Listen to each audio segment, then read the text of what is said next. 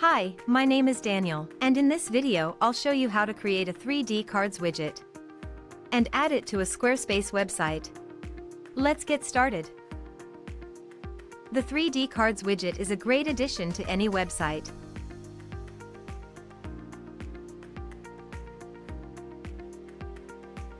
To start, enter Common Ninja website. Choose your widget from our large collection of widgets. And once you've entered the widget page, click on the Create button to enter the editor.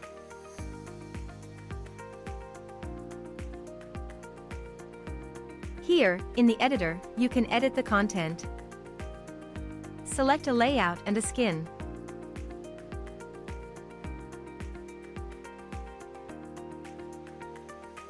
Customize the look and feel, and change the settings. When you're done, click the Save Changes button to save your work.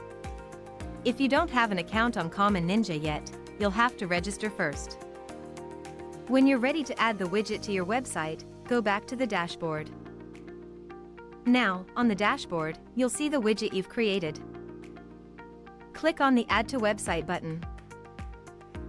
In the window that opens, copy the code and close the window.